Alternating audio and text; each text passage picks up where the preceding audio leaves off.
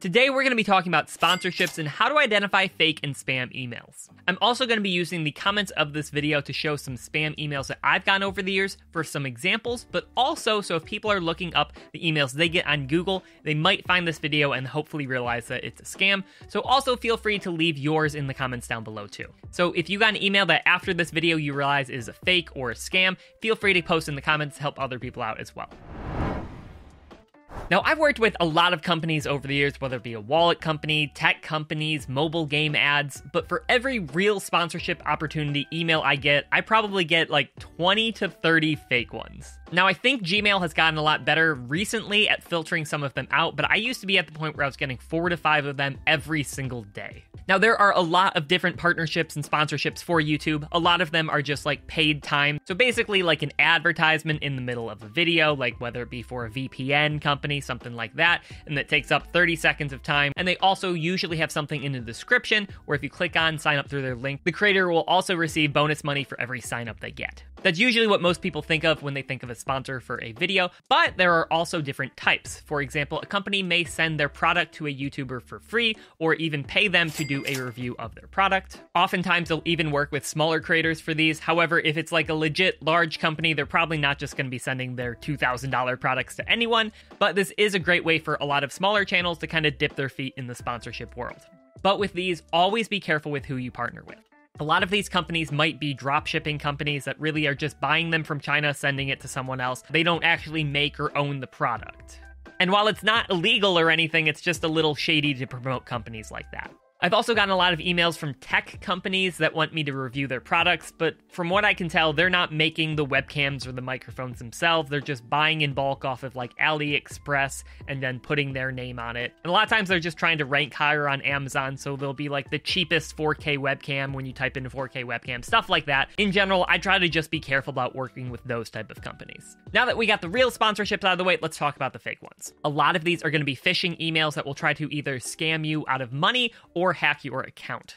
So first, most importantly, be careful about anything you click on or download from an email link or a shared Google Drive. And never log in from anything from a link. Make sure, like, if you're logging into PayPal, don't click on a link and then log in. Make sure to go to paypal.com and go from there, because sometimes they can make a fake site that looks like PayPal. Now, onto the email itself. The first thing I always look at is who is this email from? What is the sender's email address? If it's from a legit company, it's usually going to have the contact person's name at thecompany.name.com. If it's .cz or .ru or anything weird that you don't really recognize that isn't the country that that company is from, that is a huge red flag. Even if it has the company name in it, like I've had emails from @microsoft.ru or something weird, they try to make it look like it has that name in it. Do not believe it if it has a weird ending. The next thing I look for is weird grammar. Things that sort of make sense when you read it, but look like they went through Google Translate. A lot of times they use weird words to try to pass through the Gmail spam filters. So a lot of times if you see a word that like makes sense in the context, but no one would ever use, definitely another red flag. A lot of them will also have extra spaces around words or have like accents on words that don't need them. They're just trying to bypass the spam filters. And generally, these spam emails won't have too much with them. They're not going to have like pictures and stuff like with the company logo. It's just going to be like blank text and that's it. Now, that's not always the case, just most of the time.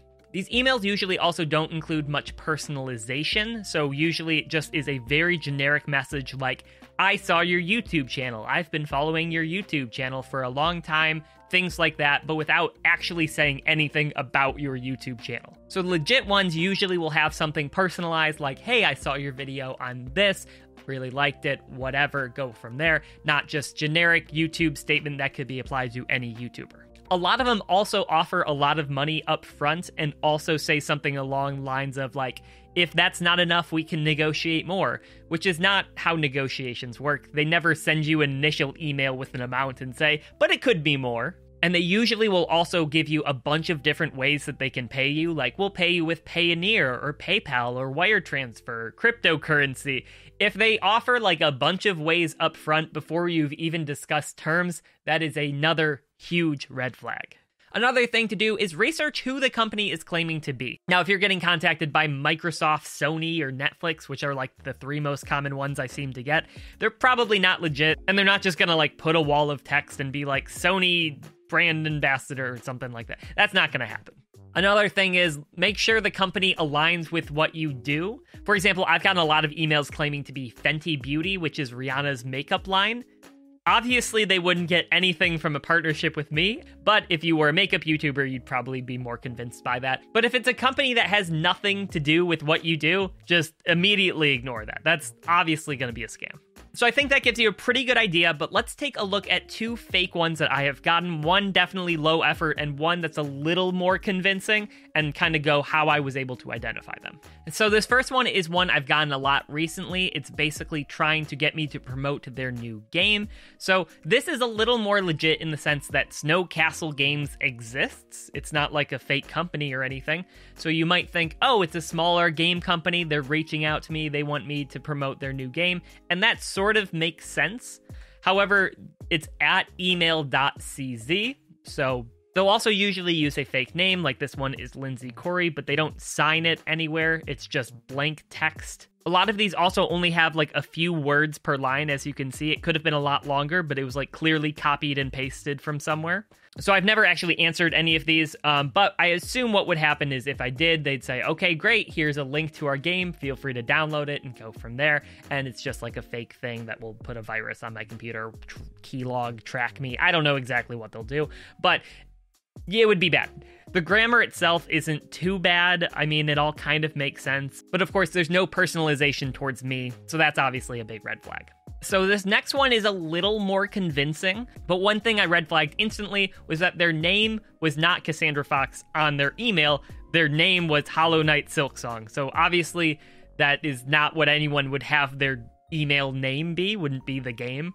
So that was a big red flag, of course. I have watched your channel for a while, and I think it is perfect to promote Hollow Knight. Now, again, they didn't say anything about my channel. I don't even know what channel they're referring to, because I have 2 different channels go to the same email.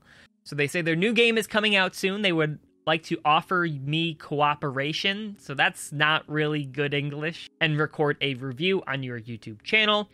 If you have other social networks, so another thing, if a company actually was reaching out to me, they would look at me on my other platforms to see if I was larger on any of those. They wouldn't just go with YouTube and be like, if you have anything else, sure. If you're interested in our offer, please let me know. I'll send you more information. We can discuss payment terms again and other details. Like they always try to highlight the payment terms. They're like, we'll give you money. So really, this wasn't the worst one I've gotten. I mean, they didn't capitalize manager at the bottom. Again, this all very basic text with the different fonts, not great looking. I also looked up certain portions of the email on Google to see if there was anyone else who had gotten these type of emails. And of course, there were many other people posting about getting this type of email, which of course would lead you to believe that is a scam. And that's why I'm making a video like this, so this can sort of be like a forum for people who have gotten these spam emails. So that's about it. Hopefully I helped you identify if you had a spam email or not. If you're unsure of something, just try to do a little bit more research around it. Try to look up a few different portions of the email on Google with quotes and see if you can find someone else posting about it. And if you have something that you definitely know is spam, feel free to leave it in the comments below. I'll try to improve everything because I know it probably won't get through YouTube's spam filter. So maybe just add a couple of extra things to explain what you're about to post. So thank you guys so much for watching. If you enjoyed the video, please leave a like on it and also subscribe if you want to see more videos like these in the future. And if you have any ideas for future videos, let me know in the comments down below. I'll see you guys next time.